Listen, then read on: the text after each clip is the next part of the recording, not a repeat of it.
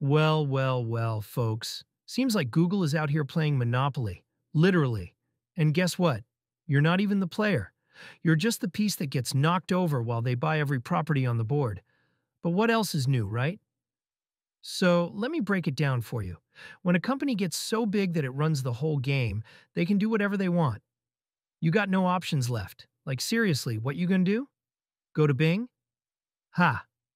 That's like leaving McDonald's because their ice cream machine's broken and hitting up a gas station for sushi. Ain't nobody doing that.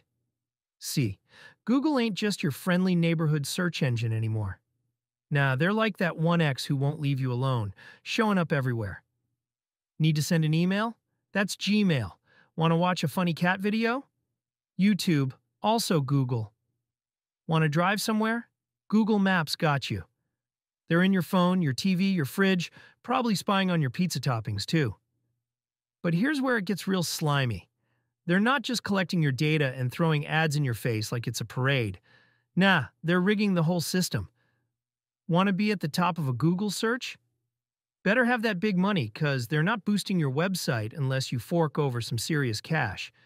It's like trying to get into an exclusive club, but they keep raising the velvet rope until only the rich folks get in. And the rest of us, we're stuck in the alley trying to Google our way out. And don't even get me started on the ads. It's like Google thinks we're all just out here with cash to blow. Nah, Google, we're broke. But somehow you're still charging us for breathing your air. It's like trying to escape a maze, and every exit is just another Google service. But the kicker? Google's out here paying Apple. Yeah, Apple. $18 billion just to be the default search engine on iPhones.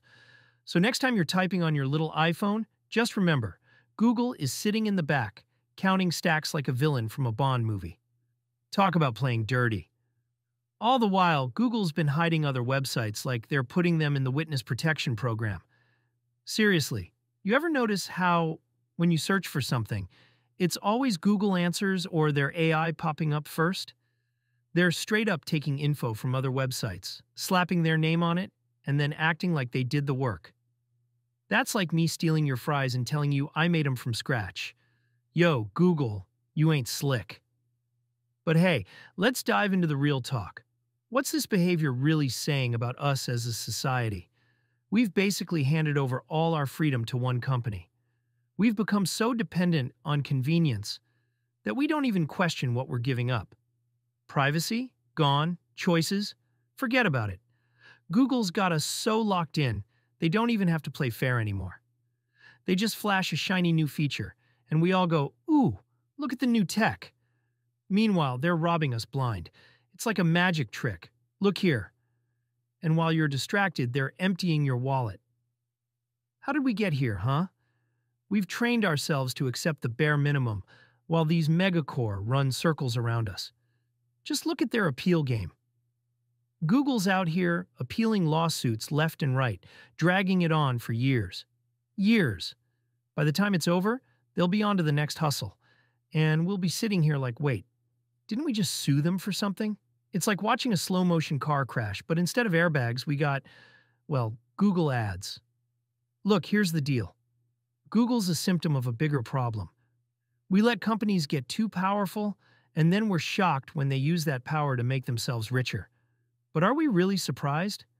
No, we knew what was going on. We just didn't want to admit that maybe, just maybe, convenience comes at a price. And here's the twist, folks. We're not even the customers anymore. We're the product. Google doesn't need to keep us happy. They just need to keep us using their stuff. Why? Because the real money's in selling our attention to the highest bidder. So what do we do now? Honestly, I don't have the magic answer, but I do know one thing. Don't trust a company that's more interested in controlling the game than playing fair. Google's not just a search engine anymore. It's the new overlord, and we're all just living in its algorithm.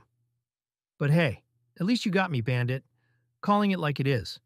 And I'm not charging you $18 billion to do it. Stay sharp, trash talkers. Don't let them play you like a broken algorithm.